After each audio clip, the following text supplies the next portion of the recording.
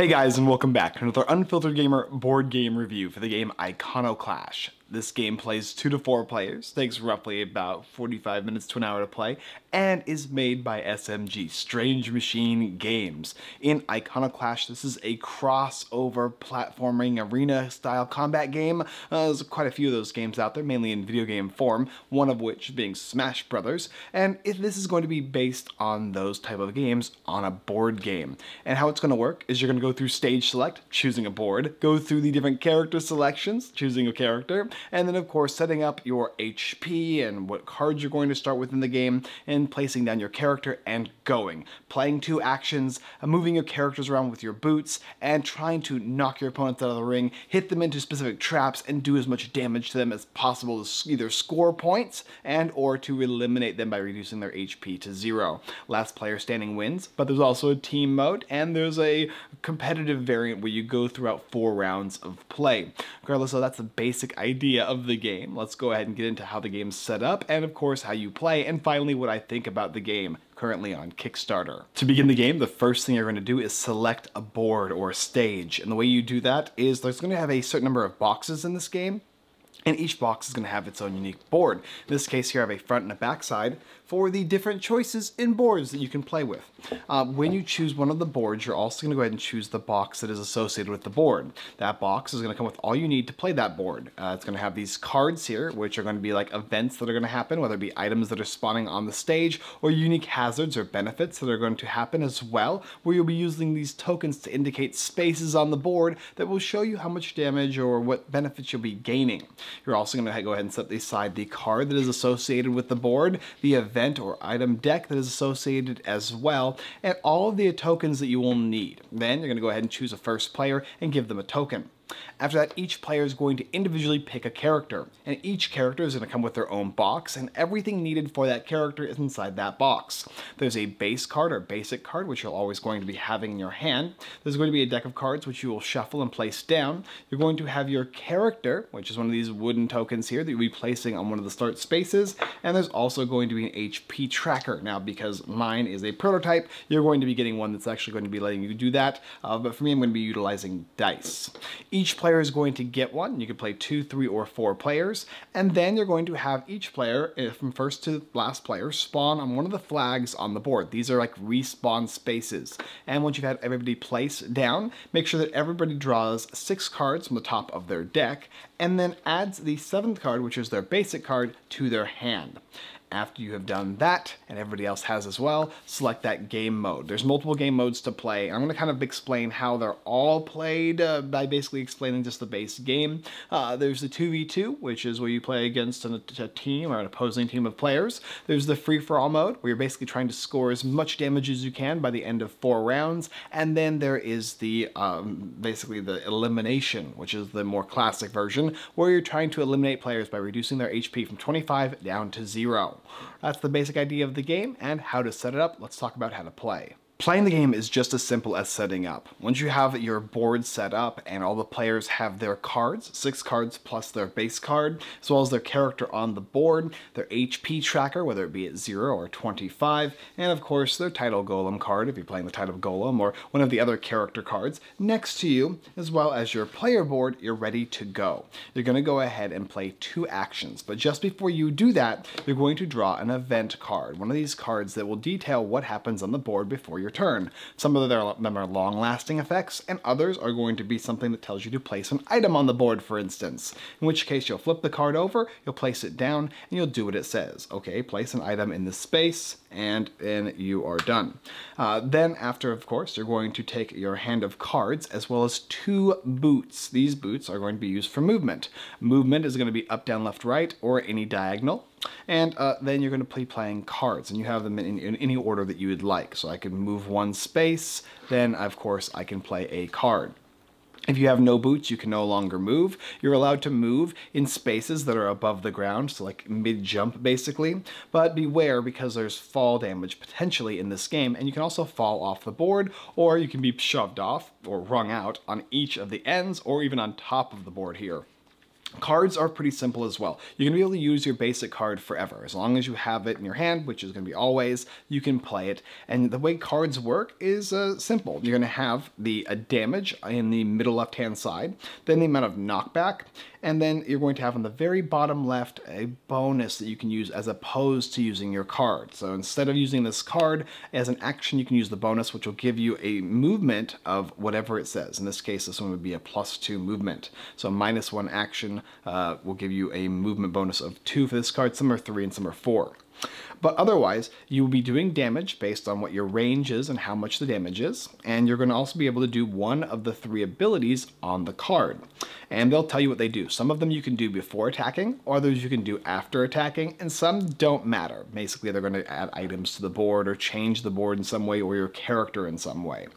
And when you check for range, if there is no range on your card, it's adjacent. You have to be in an adjacent space next to your player. They have to be adjacent, and if they have a range of up to 3 or 4, you have to be within that range. So if I have a range of 3 on a card, then you have to be 1, 2, or 3 spaces away to play this card. Once you play a card, you can then play another card. If you have no movement left, your turn is done, and you're going to go ahead and pass. Whenever you do damage in the main mode, which is the elimination mode, they will subtract that damage from their HP, and if you ever go to 0, you are eliminated from the game. And if it ever tells you to gain tokens on your cards, like these little power-up tokens, you'll gain those. If any of these cards here have a specific space on them that will tell you to either give yourself a bonus or a negative effect on the board here, like for instance this guy here, you're going to actually utilize these markers here. So for instance, it tells us that this space here on the board is going to have a negative effect in it, and it'll have something that says, okay, if you end or begin your turn in this space, whatever it might say, you'll take X amount of damage, and it'll last until your next turn. Some of them might be lasting effects that affect in this way. But otherwise, in this case, just an item card pops out, then you have to play your 2 cards, and then you're going to go ahead and discard down to the 8 cards in your hand, excluding the base card, which you will always have whenever you play it regardless. You are going to pass. And the next player is going to get a chance to go. They'll get their boots, they'll flip over one of these cards to see what happens next. They'll place any items or any triggers that might affect the game in some way.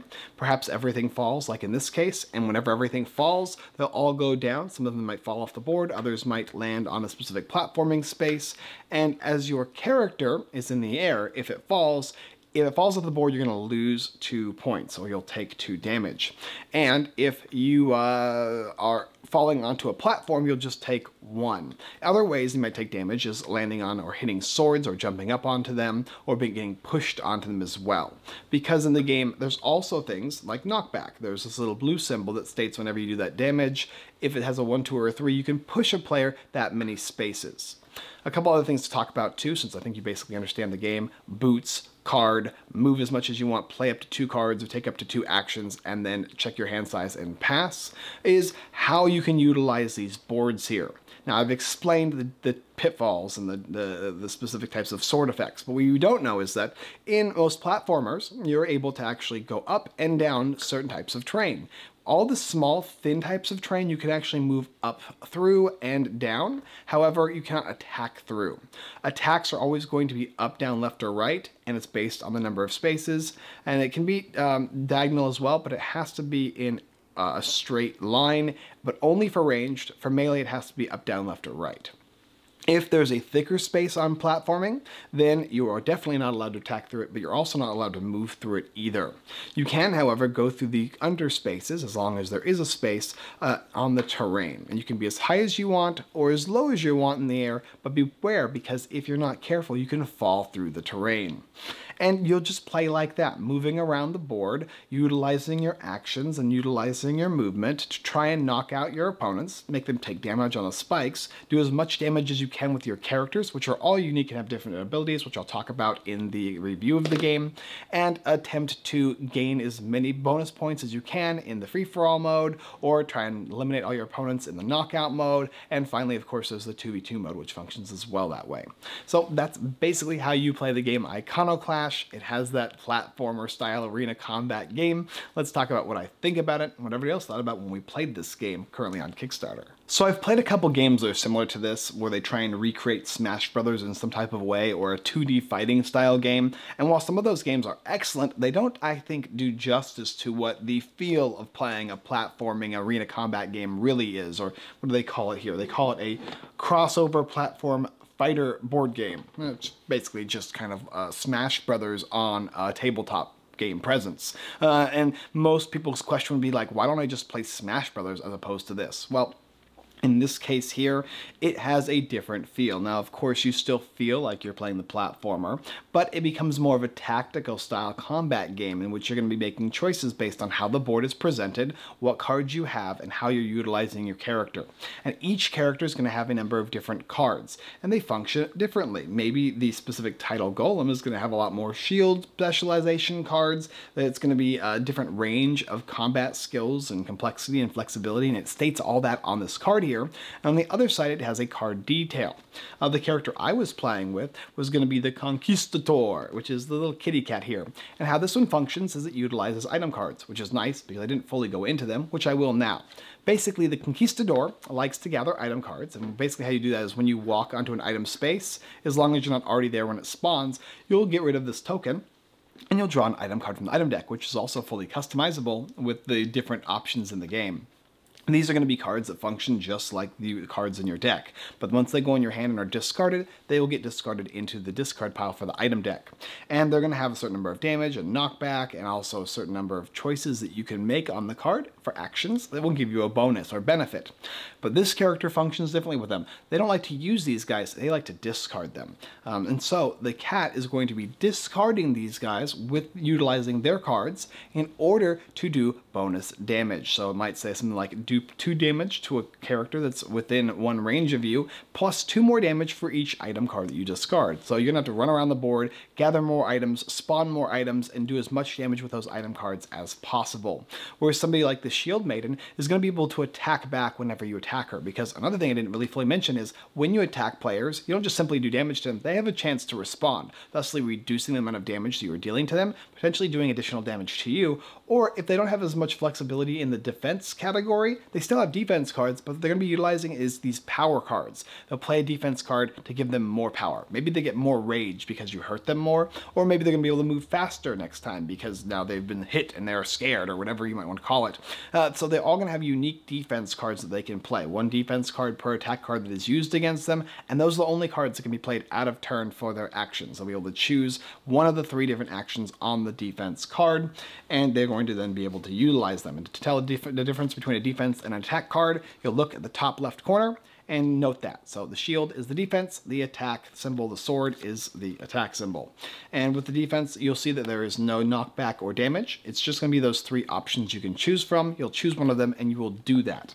And you'll be drawing those cards at the end of your turn, because you'll get 2 cards at the end of your turn every turn in order to kind of hold a unique set of new cards that you can mess with other opponents.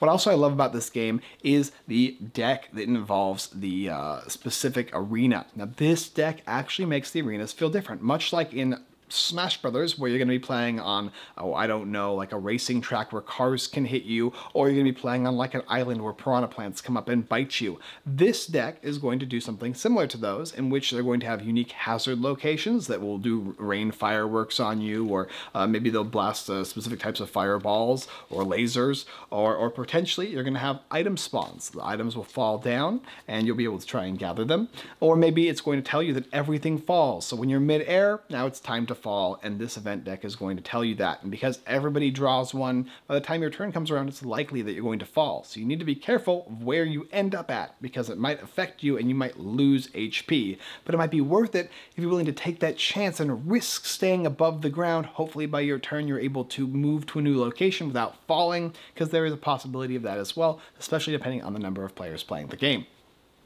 That being said, the characters and their functionality is very unique and very fun. I felt like I was playing a Smash Brothers style arena combat game, but I also felt like it was unique enough to where I wouldn't actually want to have to switch to the video game. I didn't go after playing this game, man, I wish I would just went and played Smash Brothers, which I think is a very good thing. I also asked everybody else, because I thought that was the most important thing when it comes down to games like these, is wouldn't you rather just play Smash Brothers? And they said no, this game is actually rather quite different than that, but it has the same feeling and the same style, and if you have a love for those style of video games, you're gonna have a love for this board game as well. And it's something you can do together with other players on a board, functions similarly, but is not the same thing. And perhaps you don't have a video game console with you.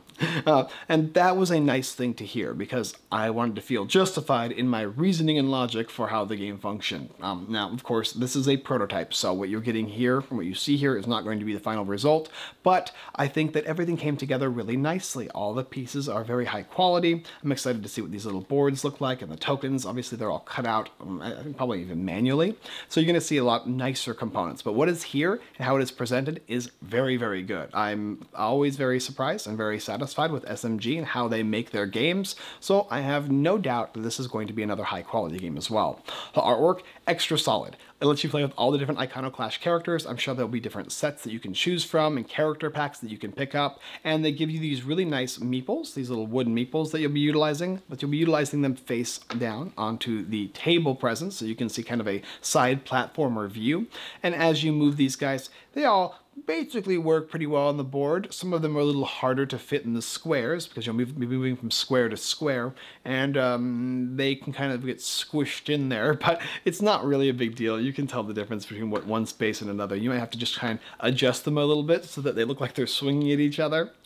The board presence, the table presence, all that is excellent. Artwork is excellent. The quality is excellent in this game. If you like these type of Smash Brothers style platforming style games, there's a couple other ones that just kind of escape my mind. Brawlhala, then you're going to enjoy this style of game. If you like arena combat style games, if you want something that's more like a party game where you're walking around and punching people and knocking them out of the park because you can slide them off one way or up another way, or they can fall down if you push them in another way, then you're going to enjoy this game. It has a lot of laughter, has a lot of those like gritty moments, and we're actually going to be playing this game live on stream this upcoming week. So you can actually see this game played on our stream at 6:30 p.m. PST on Sunday on Facebook and on Twitch, and then it'll be up on YouTube here on Monday. So you'll get a chance to view everything and see what we thought of it as we played it, and might give you more understanding of whether this is something for you or not.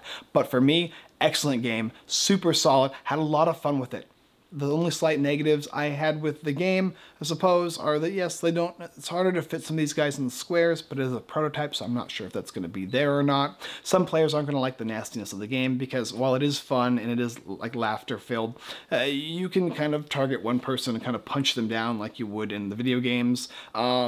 And so you might get picked on, but most likely not so much. And in some cases it doesn't even matter because of the different types of game modes and how you can play with each other. And I guess technically once your turn is over in a certain game mode, the free-for-all, after you've gained enough points, other players can kind of manipulate your points, and you might not have a chance to do anything about it on the very last round, in which case you might fall behind to have somebody else win. There could be a kingmaker situation that kind of is formed in that scenario, which is of course my least favorite of the different choices, and I would always prefer to just play the free-for-all elimination mode, which I think is the best anyway, which is also the base game's main variant. So that's pretty much about it. Overall though, Iconoclash is a solid game. Castle Clash, go ahead and pick this up on Kickstarter if you really like it. I do. I think this is a good one. I think you guys will as well. Thank you guys for watching the Unfiltered Gamer board game review for the game Iconoclash Castle Clash. It's currently on Kickstarter, like I said a bunch of times. Go ahead and take a look at the campaign. There's a link down below in the description where you can pick it up if you would like and see all the different things. I don't know what exactly is all going to be on here, but I imagine there's going to be additional characters you can choose from. I see on the back of these the different types of characters that you can utilize, so you'll be able to play with the different characters. And I think I've actually seen even some of these characters in other games. In fact, no, I know for a fact I have, because this is Chris Solis's game. So there's going to be quite a few different characters that you're going to be able to take a look at. Or maybe it's from an IP. I don't know. I don't quote me. Also, go ahead and check out our live stream, which I talked about. We'll be playing this game here Sundays, 6:30 p.m. PST. You can go ahead and subscribe to this channel. Hit that subscribe button and the bell notification button to see more videos just like this one. And as always, guys, I look forward to Iconoclashing with you next time. Fade out.